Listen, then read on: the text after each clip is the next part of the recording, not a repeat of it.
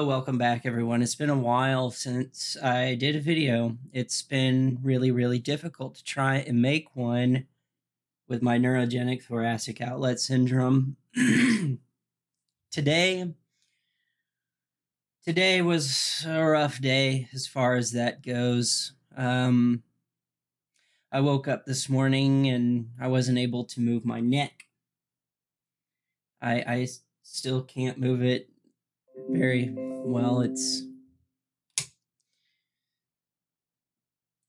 still really quite a lot of nerve pain up in here and over my shoulder.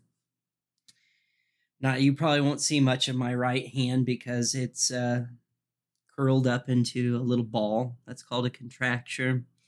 There's atrophy in my arm and my hand, but hey, you know what? I like doing these videos, so I'm gonna do the video. One of the things I've been continuously talking about with people lately, outside of the topic of don't punish pain and the pain dilemma of the opiate epidemic, is sort of like explaining people about like the sort of philosophical take that I stand on things. Sometimes I call myself an existentialist. Sometimes I call myself sort of an anarcho-nihilist. Really, it's hard to pinpoint exactly. I hope you really like my beautiful, disgusting mohawk.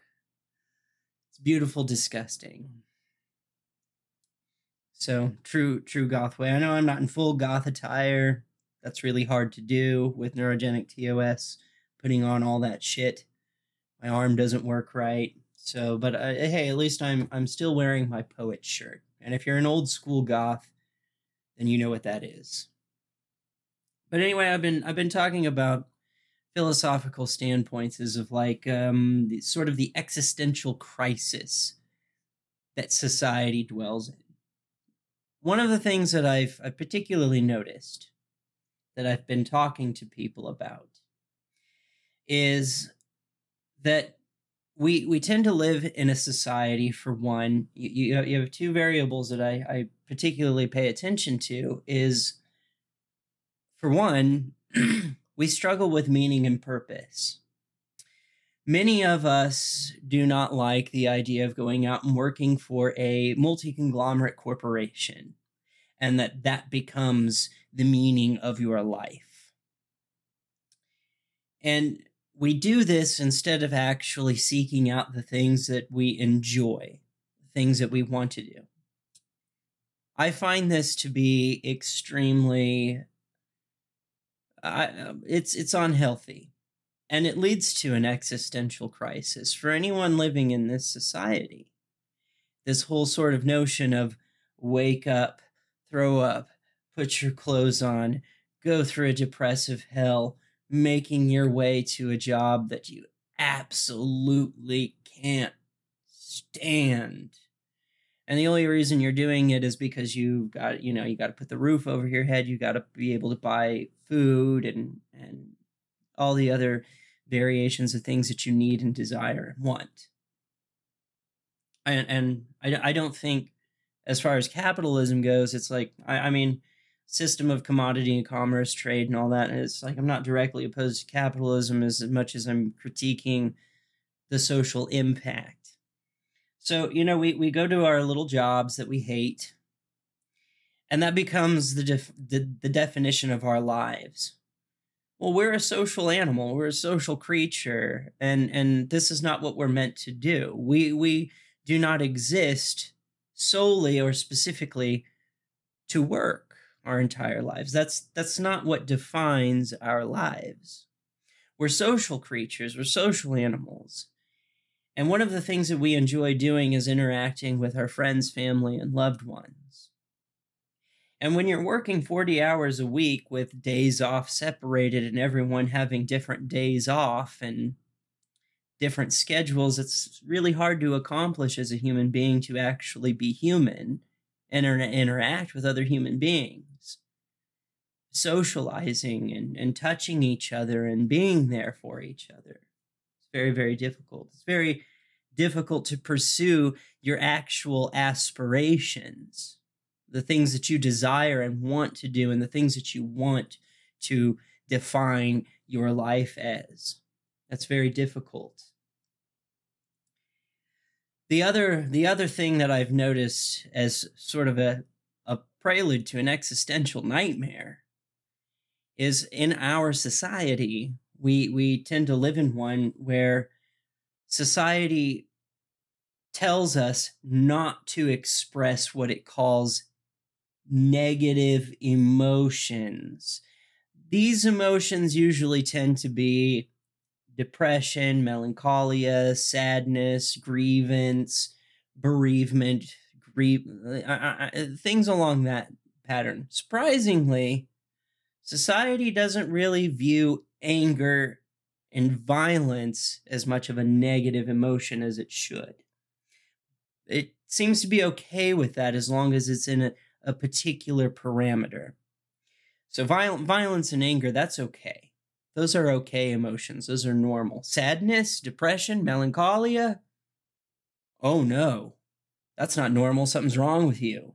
And you certainly shouldn't communicate that to others around you. You need to pay someone to communicate that. And I find this to be particularly psychologically unhealthy. At the time of depression, melancholia, sadness, grievance, all that, that is the time in a person's life where they probably need to talk to someone the most. And the time that they need to talk to someone the most is the time that society says that they need to say the least. It's very psychologically damaging. Very psychologically damaging. Like I said, it should be no secret to anyone watching this channel, anyone I've interacted with in the comments section, regardless of where they stand on the political side, even if they have a political ideology that I can't stand.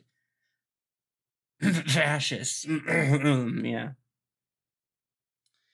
Even they understand this concept that we are social animals, that we are meant to socialize. When we are feeling sad, melancholia, depression, it's the most important time to reach out and feel compassion from another person, to feel love and belonging and a sense of connection, and be able to talk about it. This is a coping mechanism that we have adapted to deal with these things. So why society considers these emotions to be negative, I don't understand, because it's part of being human. We do not live in a world devoid of tragedy. And we are compassionate creatures. We do care about our own kind. We care about other people, care about other humans. So, like I said, at a time in a person's life when it's the most important that they reach out to someone and talk about it, they are encouraged by society not to.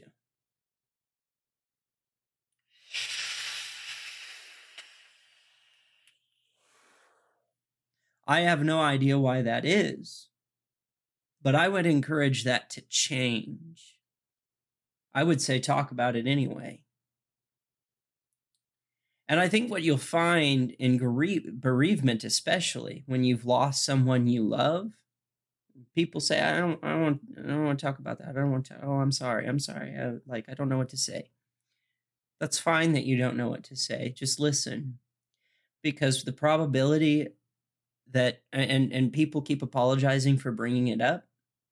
The real reality is in the back of that person's mind. So the voice of society is sitting there saying, don't talk about it. Don't talk about it. Don't talk about it.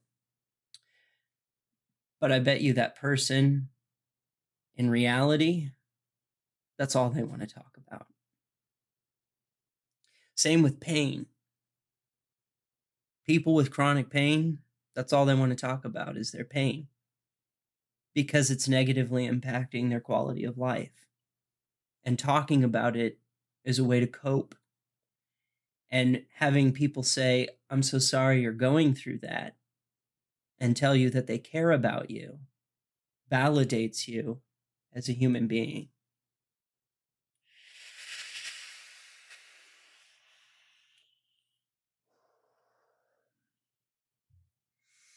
So these are some of the sort of talking bullet points that I've gone over with people that I've been interacting with, like physical therapists, doctors, things like that. I've been explaining to them these sort of existential crises.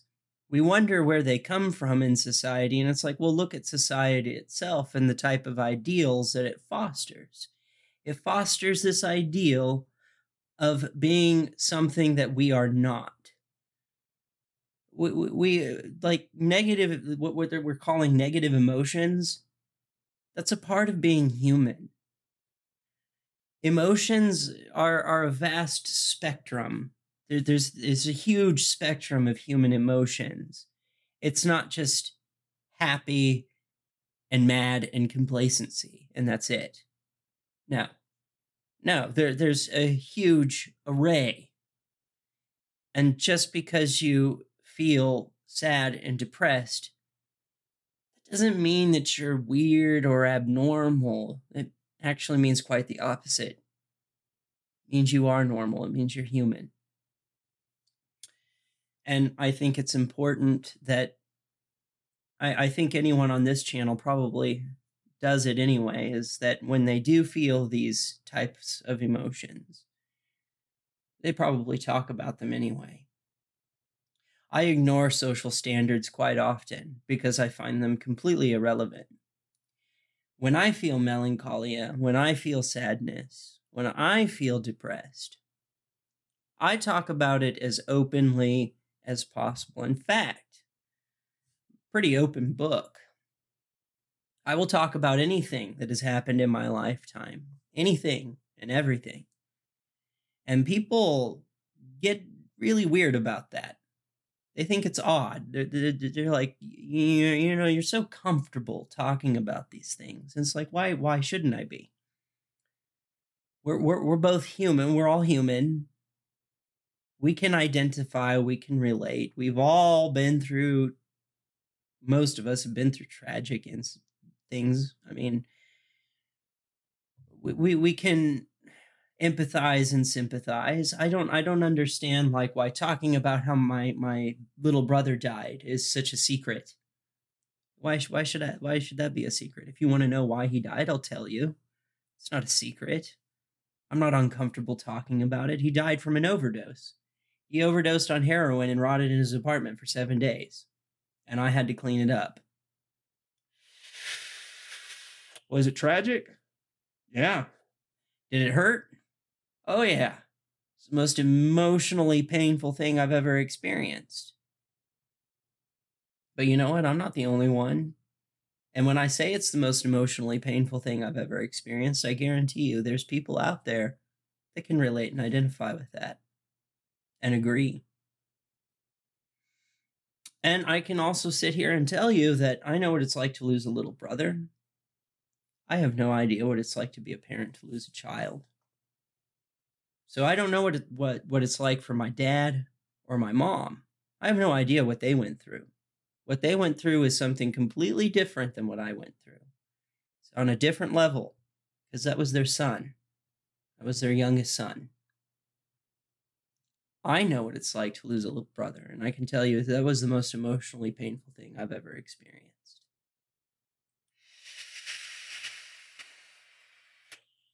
Now, for the e-lifelists that I'm sure will come out and start commenting on that, let me explain that, well, yes, that level of pain was quite a lot to endure. It also helps me appreciate things on the flip side that, again, when something beautiful is in front of me, or when like I look at the relationship I have with my husband, and I think about the type of person that he is. You know, he's honest, he's kind, he's caring, he's faithful. It's like I can appreciate that with a new perspective because I went through something so dark. If you're surrounded by darkness, the tiniest amount of light is blinding. And you have way more appreciation for that tiny amount of light being surrounded by darkness. It's a beautiful thing. And maybe that's why I'm so fascinated with things that are dark. It's because that is my projection of how I view the world around me as being a very dark, macabre place.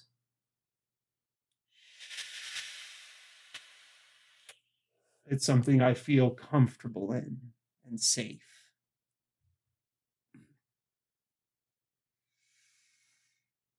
So I like it. I like to be a little bit scared. I like it. Being a little bit scared reminds me that when I see something that's beautiful and peaceful, like a little hippie, it's like, wow, I probably wouldn't appreciate that if I wasn't surrounded by darkness all the time.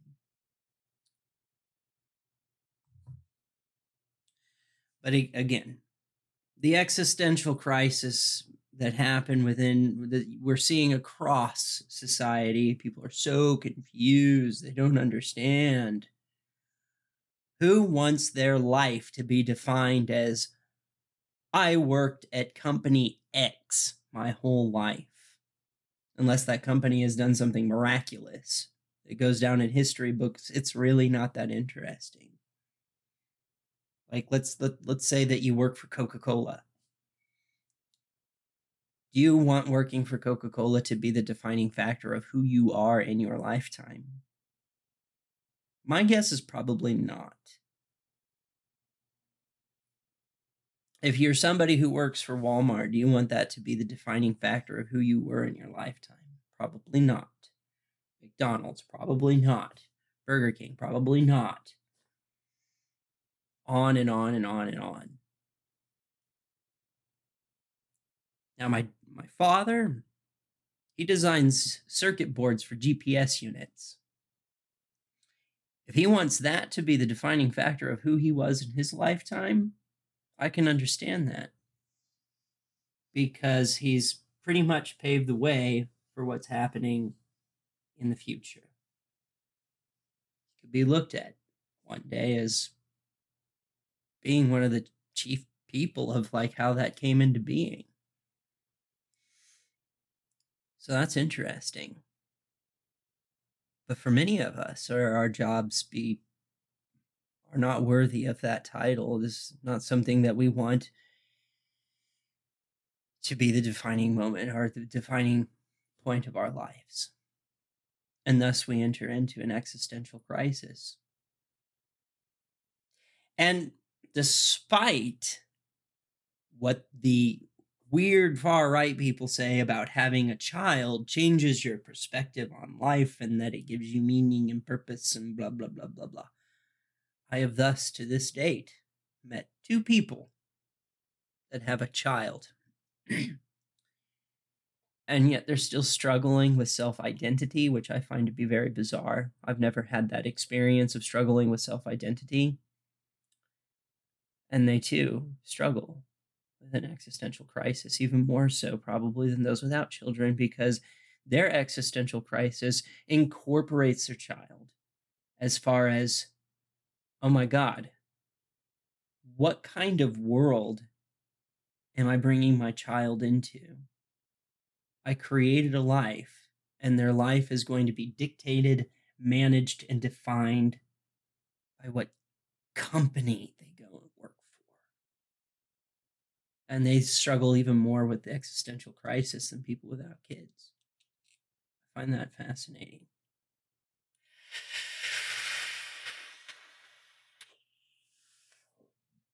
And in case you don't know what an existential crisis is, it's basically where you've gotten to the point where you understand that you have more freedoms and there's more things you can do than what is told to you by society and the world around you.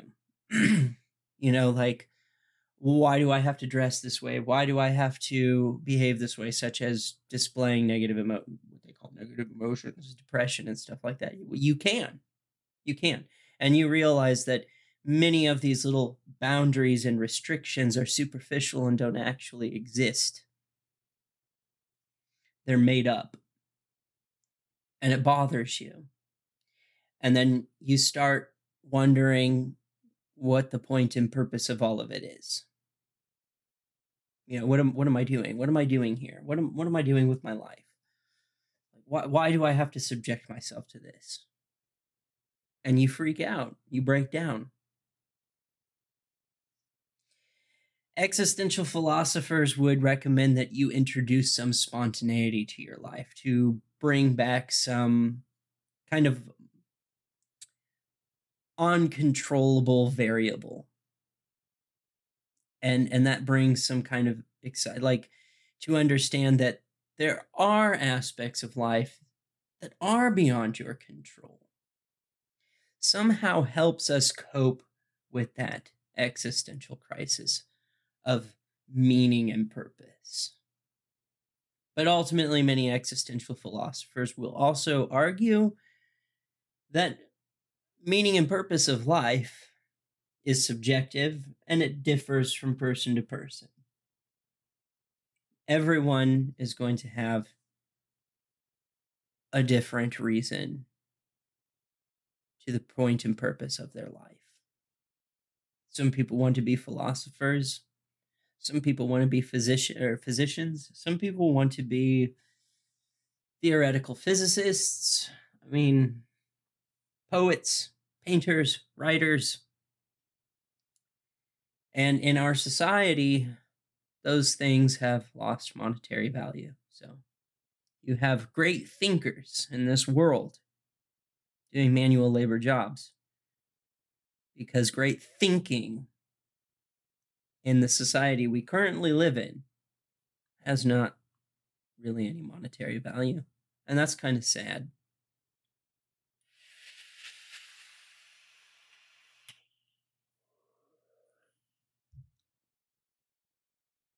Anyway,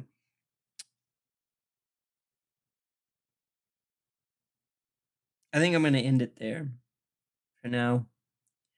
I wanted to put something out there, something. Because I'm not like many YouTubers. I'm not doing this for the money. I'm not pushing my, like fans only. I'm not pushing Patreon advertisements, anything like that. I don't give a fuck about whether or not this channel gets monetized or not. The point is conveying ideas to an audience. Maybe you agree with them, maybe you don't. That's one of the beauties of being alive, being exposed to different ideas. I guess that's the point and purpose to me as philosophy. Ideas. Find them very, very fascinating. They can divide us, they can make us hate each other, they can create they can create, what's the word I'm looking for? Schism. They can also bring us together. They can also help us understand. And the ones that I think that are most interesting are the ones that point out things that are uncomfortable truths instead of confirmation biases. I find that to be true to many people who say, I like the truth. A lot of the times, what they mean when they say that, they don't like the truth. What they mean is they like confirmation bias. They only like the truths that support the things that they like, their narrative. I'm more interested in the uncomfortable truths. Sometimes objective truth or objective reality is pessimistic. Sometimes it's optimistic. Most times I find it to be a little bit of both. So with that, I will leave you to your thoughts. Feel free to like, share, subscribe, comment, hit the bell button on any channel you're subscribed to, that kind of drill, you know. Just because I'm not in this for the money doesn't mean that I'm not interested in spreading ideas. And feel free to comment even if you disagree. The only thing that I've been really pointing out on a certain someone is their lack of sort of integrity. They certain person has a tendency to just be rude, name call call people things like stupid and idiots, and it's like, okay, that's not necessary. That's something I expect out of the bigots. It's not something I expect out of someone that calls themselves a philosopher. That's not. I expect more out of that. Anyway, support the idea of choices, not one's ability to impose one's will on others against their own will. That's true anarcho-nihilism, isn't it? Why, I'll tell you this. Why don't you put in the comments section what you personally, or what little box you put me in, or label that you put on me? Am I a nihilist? Am I an anarcho-nihilist? Am I an anarchist? Am I a socialist libertarian? You tell me what you think. It should be fun. All right, out.